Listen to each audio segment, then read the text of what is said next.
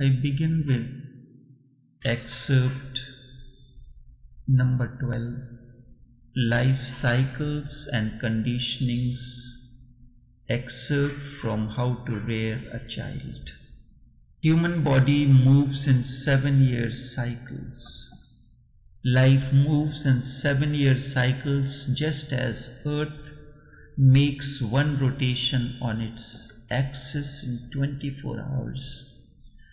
Now nobody knows why not 25, why not 23. There is no way to answer it. It is simply a fact.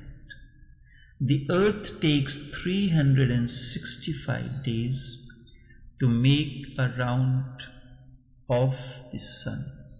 Why only 365? Again, nobody knows. And also nobody needs to know. There are certain things that are to be taken for granted. We are not interested in hows and whys. We simply try to fit in that framework. Again, nobody knows and also nobody needs to know. And it does not make any difference either. If it were taking 400 days, what difference would it make to you? Or even 300 days, nothing really matters. The question would have remained the same.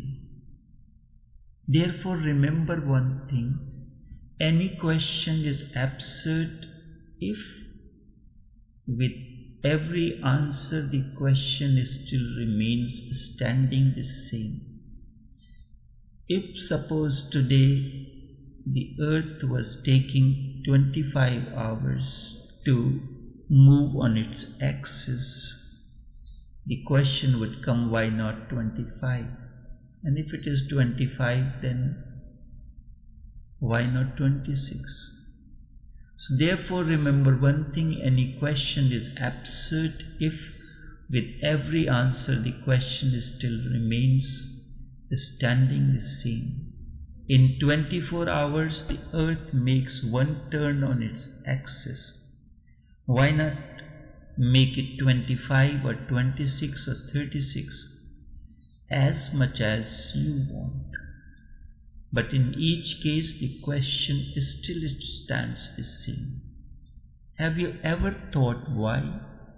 Hence I call any question absurd because it will remain the same, always staring at you, in many ways rephrased. Earlier I told you that human life moves in 7-year cycles. But do not ask me why life moves in 7-year cycles. I do not know. This much I know, that life moves in 7-year cycles, and this is important to me. And if you really understand those 7-year cycles, you will understand a great deal about human growth as well. The first 7 years are the most important because the foundation of life is being laid during these years. That is why all the religions are very much concerned about gripping children as quickly as possible. It is so that they can start manipulating them at an early age. And once this happens, the natural growth of the child is destroyed. The Jews will circumcise the child. What nonsense! But they are stamping the child as a Jew. It is a primitive way of stamping. You still do it on the cattle in India, and I have seen stamps on the animals. Even owner stamps the cattle, otherwise they can get mixed up. It is exactly like the number plates of the automobile. It is a cruel thing. Red hot steel has to be used to stamp the cattle's leather skin. It burns the skin. but it becomes your possession.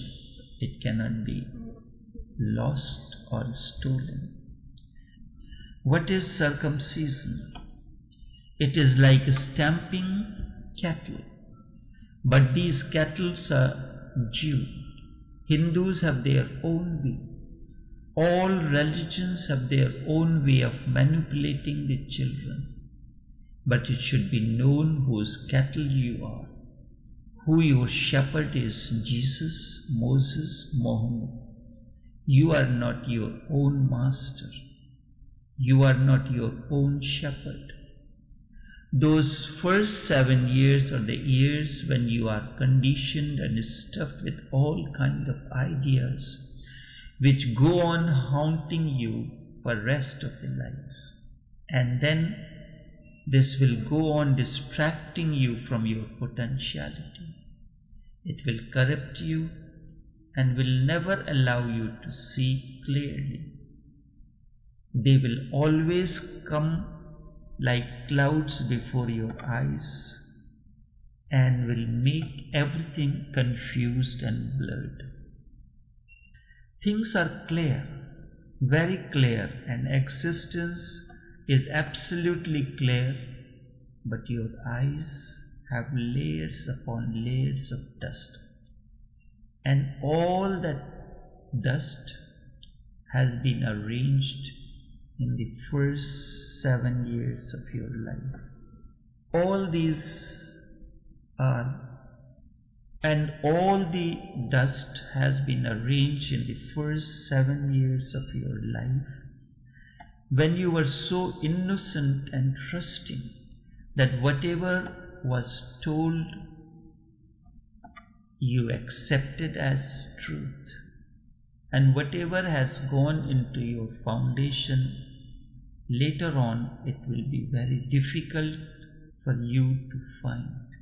It has become almost part of your blood, bones, and your very marrow.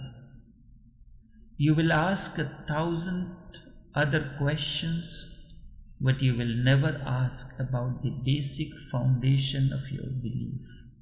The first expression of love towards the child is to leave his first 7 years absolutely innocent, unconditioned, to leave him for 7 years completely wild and a pagan. He should not be converted to Hinduism, to Mohammedanism, or to Christianity. Anybody who is trying to convert the child is not compassionate. Instead, he is cruel. He is contaminating the very soul of a new, fresh arrival. Before the child has even asked questions, he has been answered with ready-made philosophies, dogmas, ideologies, and thus with all kind of nonsense in the name of culture and religion. This is a very strange situation. The child has not asked about God, and you go on teaching him about God. Why so much impatience? Wait, let him ask first, and when he asks, then assist him to explore on his own. This is the way. Remember, the first 7 years are very precious in the life of a child. Leave him pagan, leave him totally wild. Just shower and share your love with the child. This will allow the potentiality of the child to grow. He will explore on his own. Excerpt 13. What is my religion? What is my religion?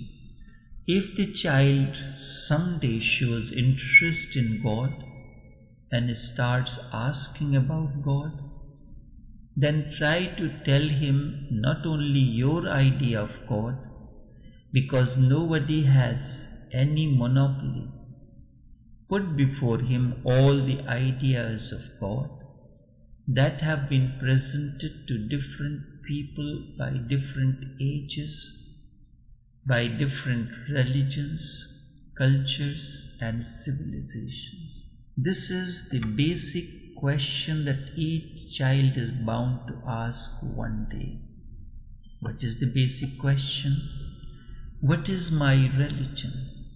And this is the beginning of self-inquiry. This is the beginning of a new life, life of awareness. Only a man of awareness and deep understanding of life can, through his energy field, nourish the consciousness of a child. I repeat this. This is the beginning of a new life, life of awareness. Only a man of awareness and deep understanding of life can, through his energy field, nourish the consciousness of a child. I recall an incident from my life. I would have been below 10 or so. One day I inquired from my grandmother, the Sufi master, what is my religion? The basic question. Allow the child to ask this question. What is my religion? She could have given me a ready-made answer. You are born in a Hindu family, so your religion is Hinduism.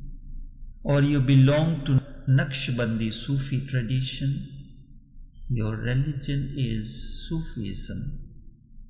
But she did not say any such thing. Instead, she sowed the seed of awakening in me. She told me, your religion is the same as that of God. This reply created an insatiable quest and awe in me. Oh, my religion is the same as that of God? Isn't it wonder and awe? If you tell a child, look the glitter into his eyes. Oh, my religion is the same as that of God. I am like God. There is a glitter in his eyes. Observe that. This created an insatiable quest and awe in me. Therefore, I further asked her, if my religion is the same as that of God, then what is the religion of God? You are bound to ask. This question is coming out of innocence. And when questions arise out of innocence and answers are given out of awareness, not manipulation, a totally different kind of life journey begins. She looked at me askance and replied, you ask too many questions. This you will have to discover yourself. There was depth in her eyes when she answered.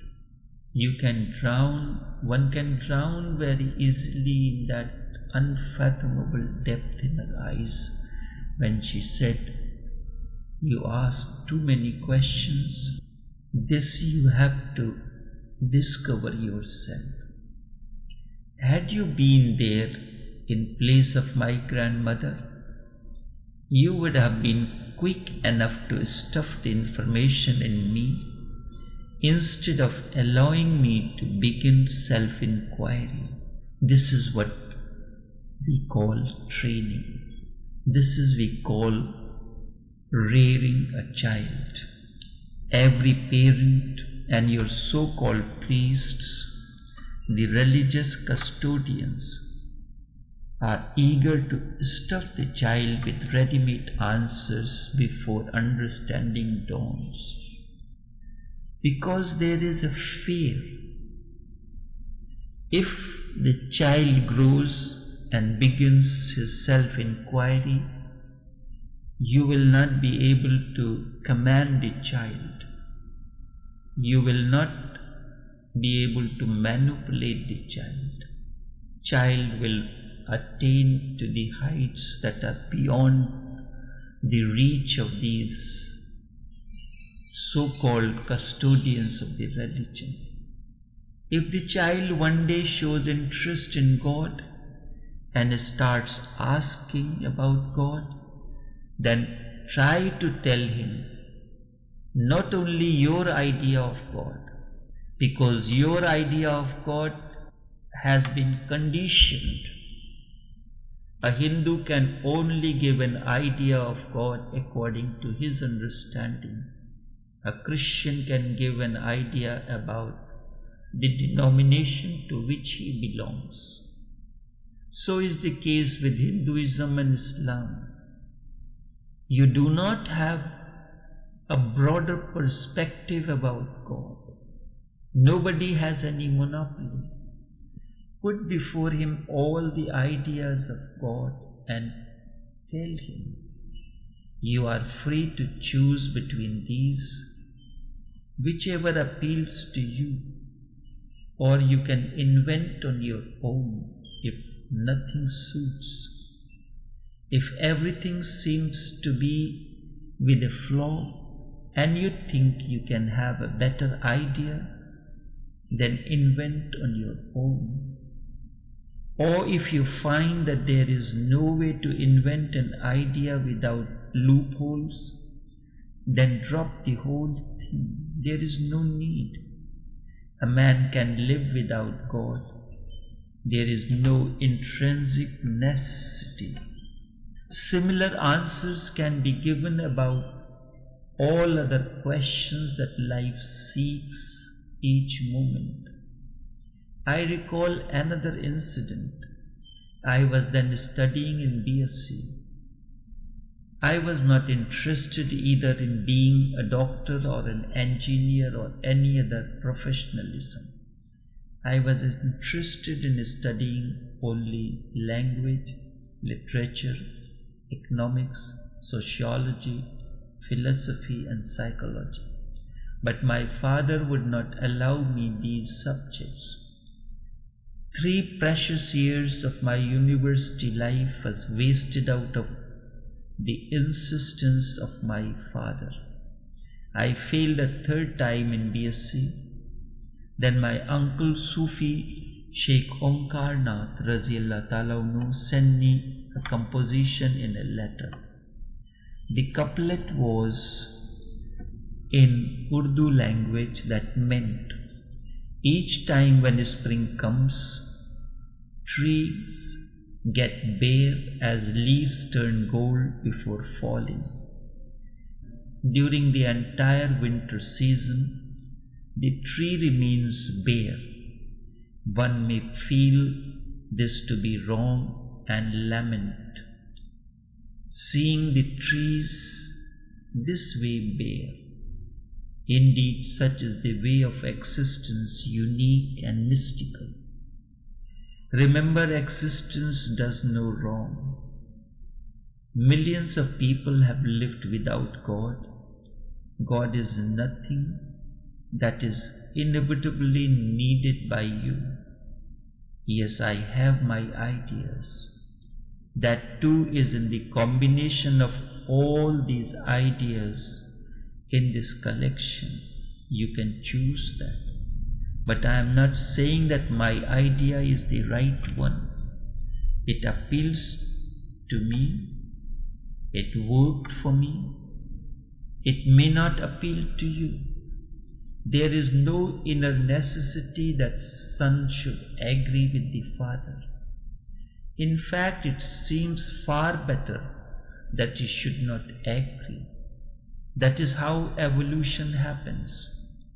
If the child agrees with the father, then there will be no evolution, because father will agree with his own father. So everybody will be there where God left Adam and Eve naked outside the gate of the Garden of Eden. Everybody will be there. Because sons have disagreed with their forefathers, with their whole tradition, man has evolved. This is the way that one can rear the child, and the process of evolution will continue. Remember, the evolution happens when there is total disagreement with the past. If you continue to agree with the past, then you are following the past. And the evolution is to take place now and here. This is the way to rear the child. The next excerpt is evolution, total disagreement with the past. All these so-called complainers have to understand that if a child does not make mischief, then who else will do? And mischief is the way of child's natural growth and life. Indeed, the process of evolution is total disagreement with the past. The more intelligent you are, the more you are going to disagree. Remember, only non-intelligent and stupid people agree. If you are intelligent, you have your own understanding, you will not accept the words as it is. The more intelligent you are, the more you are going to disagree. But parents appreciate the child who agrees. They condemn the child who disagrees. This is the practice in most of the families, to show such resentment and to condemn children in front of everybody. Any visitor to the family and the child is called, and the child knows for what. So by and by he learns to enjoy the entire process. Each time a guest or the priest or the teacher comes, he is called to be condemned. It is said, this boy is in disagreement with everything. He has his brain upside down. This is what happens in most of the families in the name of child rearing. It is true, but the reality is each child looks upside down to the parents, the society, and the people around. Imagine when you were growing up, did you actually agree with all the things that had been told to you by your parents, by your teachers, by your priests? But you have to agree, because that is the way of tradition. It is true, but the reality is each child looks upside down to the parents, the society, and the people around. I recall an incident again. I was a graduate student, and I asked one of my young cousins, why do you do so much mischief that everyone has to complain? His reply was the outcome of creativity and eye-opener for parents. He replied, all these so-called complainers have to understand that if a child does not make mischief, then who else will do? And mischief is the way of a child's natural growth.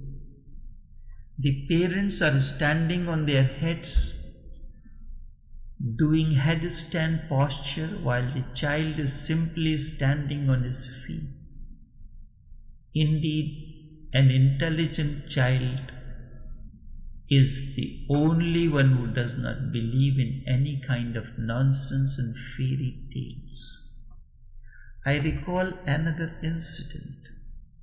One day my 5-year-old nephew asked his father, Daddy, how is a child born?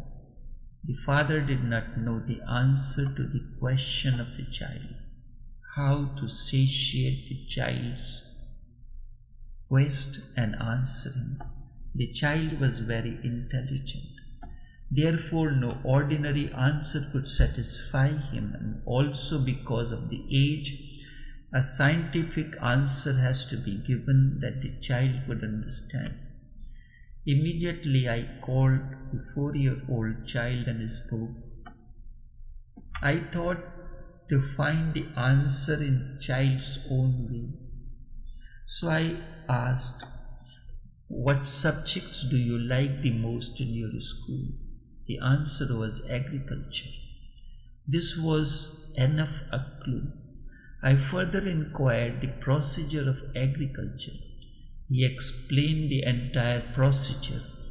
First, the soil is prepared, then the seed is planted in the soil, the flower pot is put in the sun, watered and cared regularly, then the seed sprouts, and so on and so on.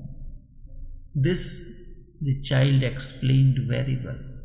I used this analogy to explain the childbirth.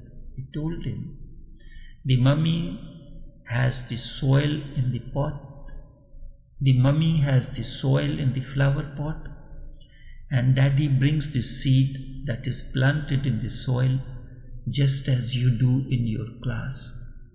Then it is taken care of, and when the seed is ready to grow, first it grows under the ground and then above the ground. The process of seed growing above the ground is how a child is born. This answer satisfied the child at that age. Indeed, this is the usual procedure in every home. No parent answers the questions of the children out of awareness. Instead, they only answer out of their past conditionings and go on condemning the disagreement of the children as spoiled and astray. Now, this is inhuman. If you answer the questions out of your deep understanding, and still the child disagrees, only then he is stubborn. But have you answered a single question of the child? Have you ever satisfied any child with your answers? What right do you have then to condemn the child because he disagrees? In India, at the beginning of the winter season, there is a festival of lights called Diwali, which is celebrated worldwide among the Hindu communities and here in Trinidad as well. It is during this period when the whole country becomes very festive and every house has thousands of small lamps decorating all the walls, balconies and the surrounding. Not only the town becomes a fairyland, instead the entire country turns into a fairyland with firecrackers and great rejoicing. That day they worship money as part of religious tradition. The goddess of money or prosperity is Lakshmi. Lakshmi is the wife of the Hindu god Narayan, and of course a god's wife should be the goddess of wealth. In fact, one of the Indian words for God, Ishwar, means one who has all the wealth of the world. His wife is the goddess of wealth. And on the night of the festival of lights, they worship money in the form of the goddess. Before paper currency came into being, they used to make a pile of silver coins and worship them. Now they put paper money and worship it. Before silver coins, there were gold coins.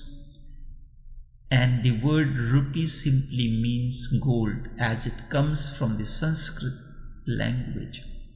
It is an Indian word because in the beginning the coin was minted in pure gold. So the word rupiah, which became an English rupee, was meaningful. They used to worship gold, and then came silver, and finally the silver coin was followed by the paper currency. Traditionally, they go on worshipping money generation after generation without anyone questioning this. Basically, this was the question of worshipping the money in the form of the symbol of the goddess Lakshmi. I never participated in this worship because the whole idea of worshipping money in any form, be it as the form of goddess or anything else, was ugly. All the smugglers do worship money. I told them this is one of the ugliest thing one can do. Money is something to be used, not worshipped. On one hand, your religions teach that money is nothing but dust, and on the other hand, it becomes a goddess to be worshipped, and you cannot see the split mind.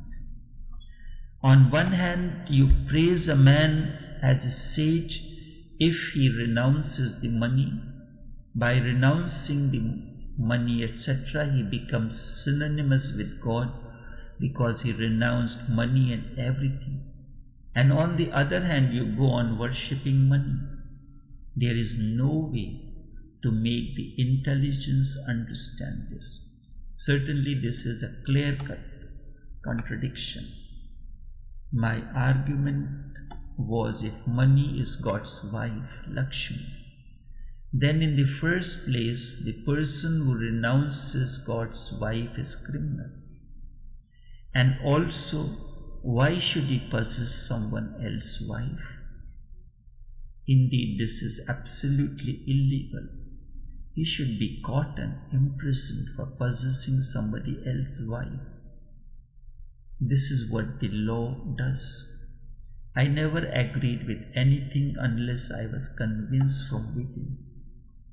Hindus throw water each morning facing the sun, and this is part of regular Hindu worship, and no one understands the reason.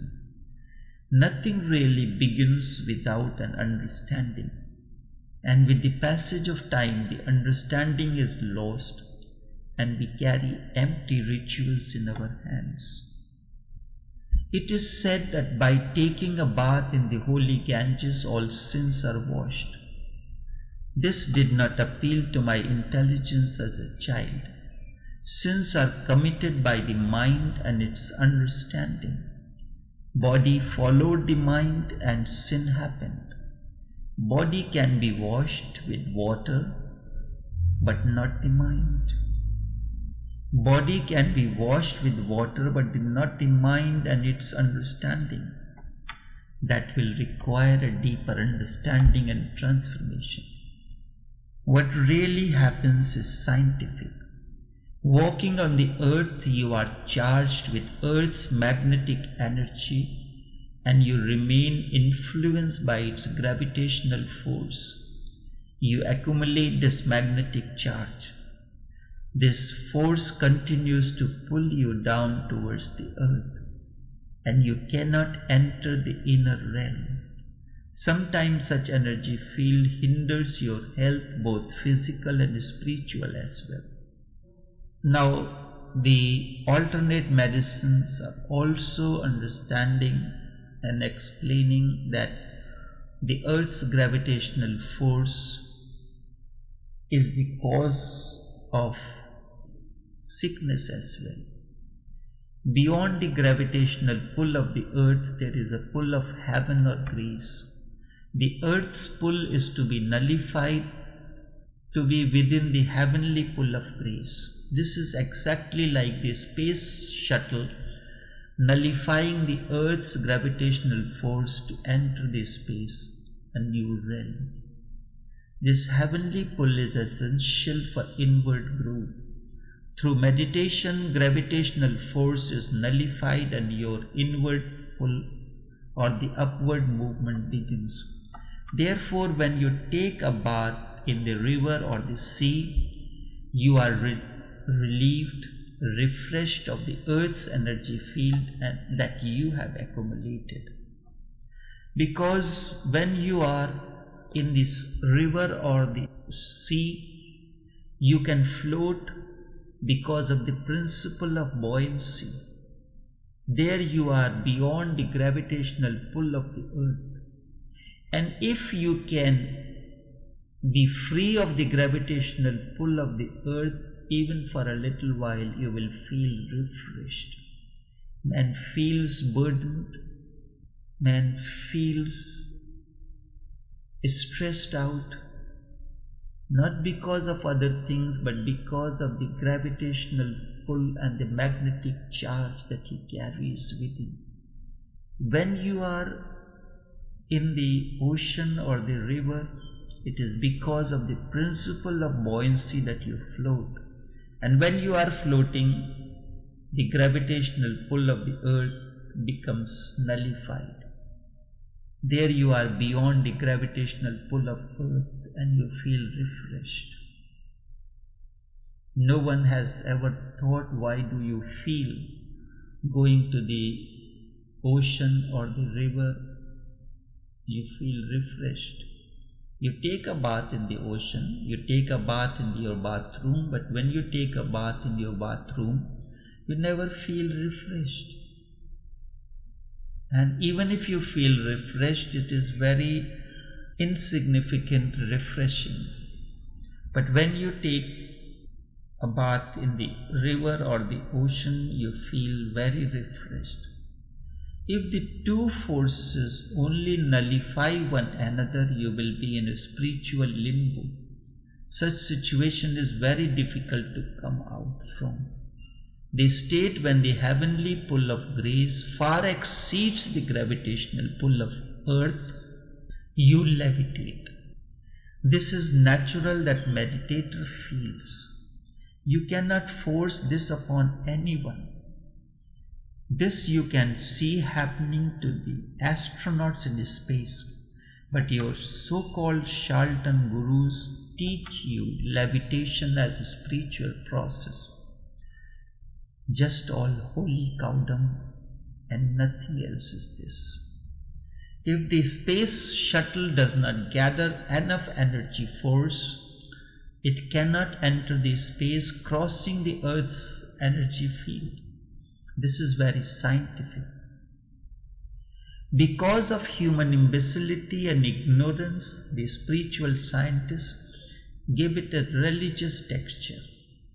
But this made man simply ritualistic and totally incapable of exploring the deep mysteries of understanding, the deep mystical understanding.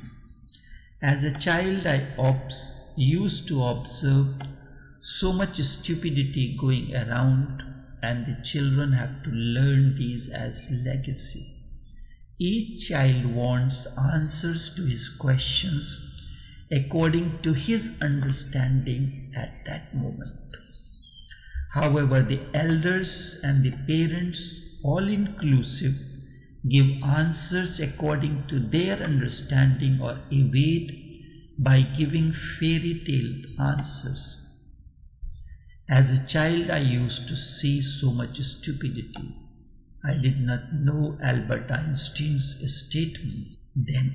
This I came to know much later. Albert made a significant statement that stands true beyond time and space. Albert Einstein remarked, "Two things are infinite, the universe and human stupidity. Of the two, we are not sure of the first, but we are sure of the second." This is a significant statement, so true. I have seen people touching the feet of those who have renounced money, and such a person is considered a sage. He is thought to be sage because he has renounced the valuables. He is thought to be sage because he has renounced the valuables and all prosperity, and that needs courage and guts.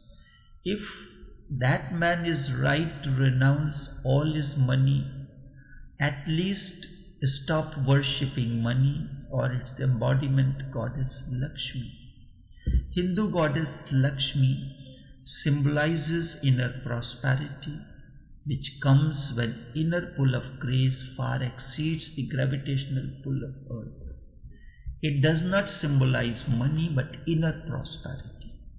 But we have eyes of the outer, so we can see money, we can see the outer prosperity, a very big mansion-like house, a good job, plenty bank balance, and things like that.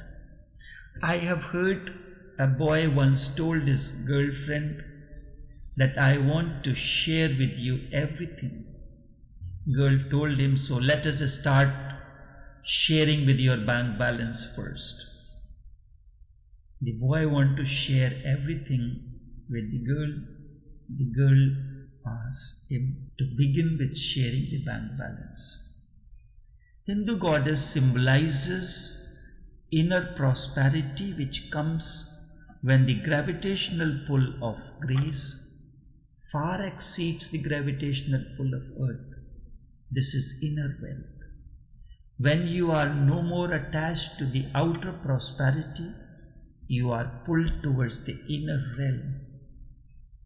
Then outer prosperity, wealth, etc. becomes meaningless in front of the inner treasures. This is the way.